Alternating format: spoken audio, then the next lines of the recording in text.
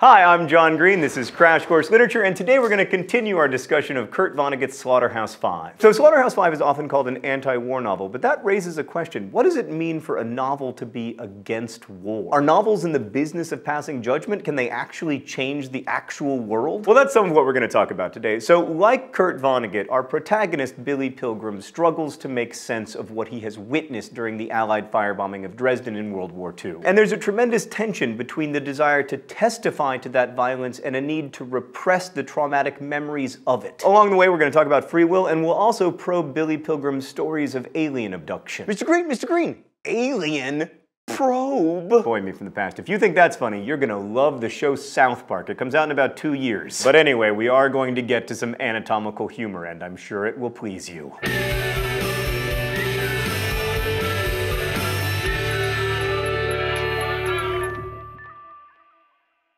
So Vonnegut published Slaughterhouse-Five in 1969, before the term post-traumatic stress disorder had entered the language, but Billy Pilgrim clearly exhibits symptoms of this condition. I mean, first off, his experiences during the war were definitely traumatic. I mean, he gets lost behind enemy lines during the Battle of the Bulge, he's taken prisoner by the Germans, he sees a fellow soldier die from gangrene while walking to a POW camp, so it goes. He's crammed for days into a train with other POWs, he survives the bombing of Dresden and observes the aftermath of the firestorm, including like many charred bodies. And then he witnesses a fellow POW being executed for stealing a teapot, so it goes. So no wonder Pilgrim experiences flashbacks to the war as if these incidents were happening in the present. It's not surprising that he suffers from hallucinations either. But what's the deal with the toilet plunger-shaped aliens? So here's an Englishy way of looking at it. Billy Pilgrim has a lot of blocked up stuff, right? Let's call it excrement. Toilet plungers are in the business of unblocking drains, right? So in other words, fantasies involving the Tralfamadorian aliens help Pilgrim work out the shame and horror of his war experience. I mean, look, the Germans made Pilgrim strip when he arrives at their camp, right? So do the Tralfamadorians. The Germans refuse to answer why they beat one prisoner and not another. The Tralfamadorians refuse to answer why they've kidnapped Pilgrim. The Germans confine Pilgrim to a slaughterhouse. The Tralfamadorians confine him to a zoo. So obviously there are parallels between Pilgrim's past and his fantasy life. But in his fantasy world, Pilgrim can rewrite these painful events, right? Like, for example, Pilgrim felt emasculated when he was a prisoner of war. He was stripped,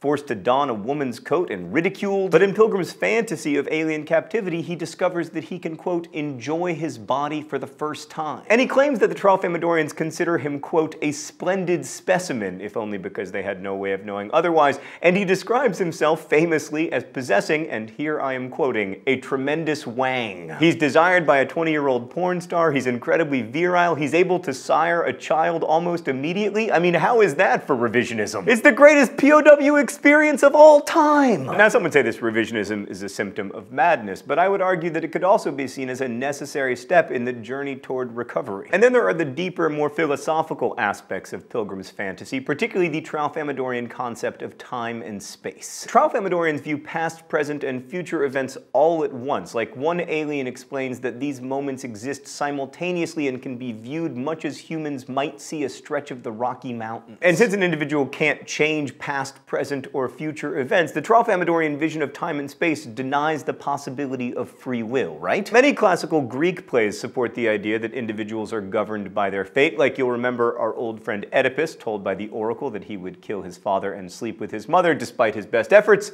He does. And it's still gross. So why are we talking about free will in the context of reading Slaughterhouse-Five? Well, let's go to the thought bubble. For one thing, the concept of free will is related to the concept of moral responsibility. Like, in the broadest terms, if one doesn't have free will, one can't be responsible for one's behavior.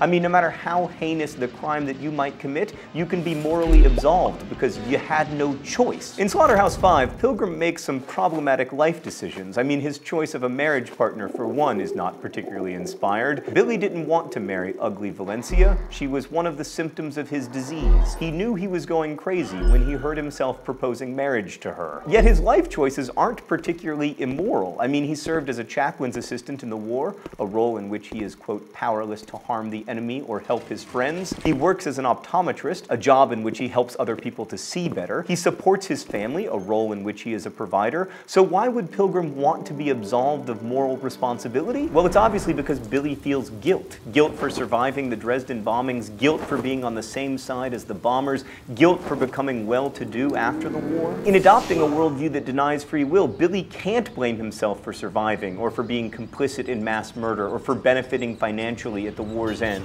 But we also see this conversation about the relationship between free will and moral responsibility reflected in the structure of Vonnegut's novel. Vonnegut frames Slaughterhouse-Five with two chapters that at least seem to be narrated in his own voice, and at times he even includes himself as a character in the main action. For example, the author appears among the prisoners of war, and again at the Dresden corpse mines. And these appearances help ground the narrative in a form of reality that Billy Pilgrim can't see, our reality.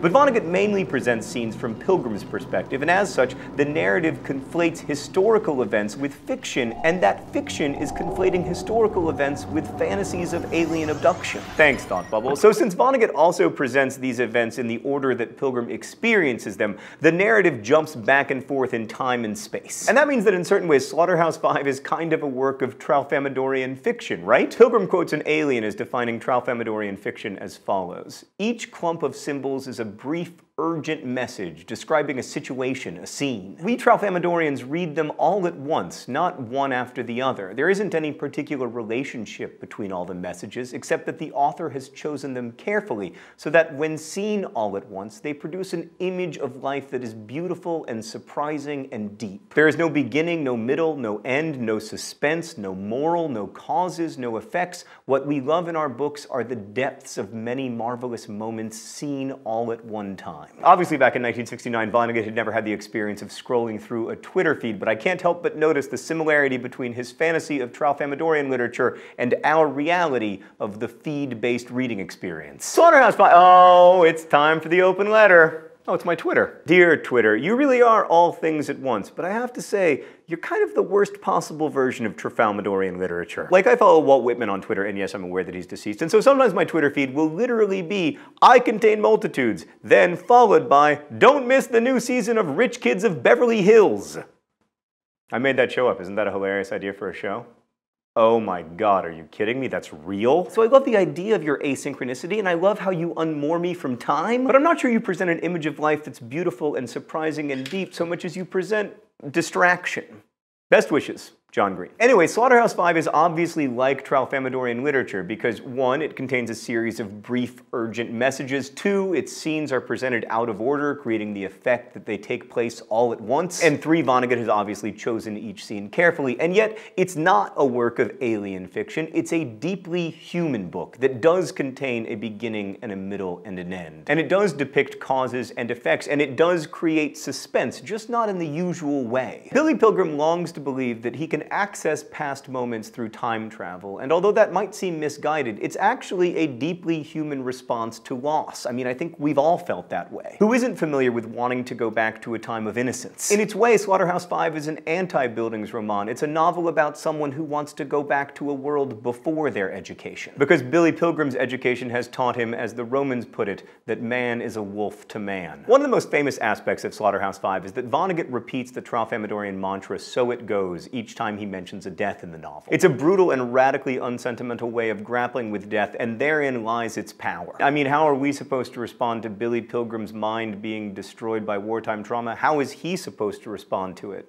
So it goes. But I think it's clear in Slaughterhouse-Five that Vonnegut doesn't want readers just to accept traumatic events enabled by weapons of mass destruction as a matter of course, as part of human life. The novel is so intentionally unadorned and unsentimental that he's aiming to shock us out of our passive perspective. But I think Slaughterhouse-Five is Tralfamadorian literature in one sense, at least, as the alien confesses what we love in our books are the depths of many marvelous moments seen all at once. The word marvelous is very interesting there because, of course, we don't marvel just at the wonderful things. We also marvel at the horrible ones. Vonnegut's gift was to render it all fresh and new, both the great and the terrible, and allow us to marvel at it. Because it's funny and because it's absurd and unflinching, Vonnegut describes mass murder and torture and ordinary death in a way that makes it feel real. There are two great modern human dangers. First, the danger of our proclivity toward mass violence, and secondly, the danger of us averting our gaze from it. We all know that humans have the ability to distract ourselves, and in doing so, to tacitly accept the intolerable. I mean, frankly, we're all doing that every day, and those dangers are the depths that Vonnegut seeks to expose. And in that sense, at least, I truly believe that a novel can be against war.